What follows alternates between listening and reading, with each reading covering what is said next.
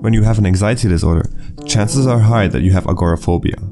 It's best described as an intense fear of places and settings that you perceive are impossible or difficult to escape from. In today's video, we are going to explore why agoraphobia is so prevalent and many of us suffering from anxiety, why we've developed this fear in the first place, and towards the end, you will learn a technique that I've used to overcome this fear. If you're watching this video, I can assume that you've had a panic attack at least once in your life, and know the intense fear and frightening symptoms that come along with them. Well, a panic attack is your body's reaction towards immense stress. It's also called the fight or flight response, which kicks in every time your mind believes that you're in danger. This reaction will heighten your senses and make you more aware of your surroundings. Back in the day, this state would keep you alive when going through a thick jungle, for example, that is known to be infested with tigers. Every little noise, movement, and smell around you will be noticed and then automatically processed in your brain. Without even thinking about it, your body and mind will react on these.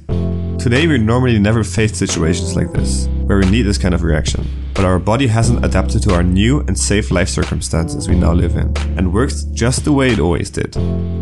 If you're someone who suffers from anxiety, your stress levels are constantly amped up, and if you think about it, now that you're in fight or flight mode, your brain's only concern is to get you out of danger. So you can imagine how uncomfortable it feels when you are stuck in an office, a bus, or at a party where it simply isn't possible to just run away. But a way out is exactly what your mind is looking for. The result is basically a battle between your conscious mind and the more instinctive primal part of the brain. This battle itself creates stress, and so unfortunately it's the latter that often gets the better of us, and we end up in a full-blown panic attack. The real problem here is that the brain is programmed to learn and adapt to these frightening situations. So it's very likely that when you get into the same or very similar situation, you will dive right back into panic mode. And every time this happens, this fear is further embedded into your brain. Another reason why so many of us develop agoraphobia is that our worries keeps feeding into our stress. As we are always worrying, we do not get enough rest to recover. You could say that throughout the day, we are on the verge of a panic attack. When at home comfy on your couch, this might still be manageable. But the flashing lights, traffic noise, or the crowds outside could be all it takes to get you to lose control and leap right into a panic attack. And for me personally, I've noticed that my anxiety disorder has taken away so much of my confidence and self-worth that I just plainly felt uncomfortable being around people.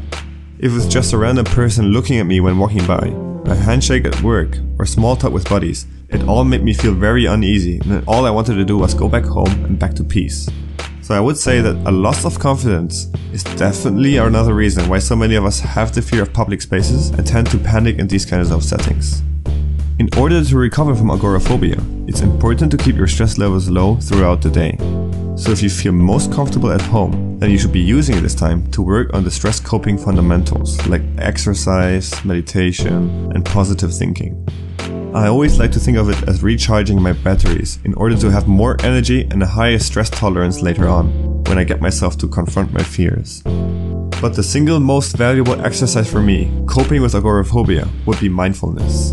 Whenever I would go out, I would do everything possible to consciously soak in everything around me and try to fully grasp how fascinating and beautiful our surroundings can be. Fully attend to what's happening around you and what you are doing at this very moment.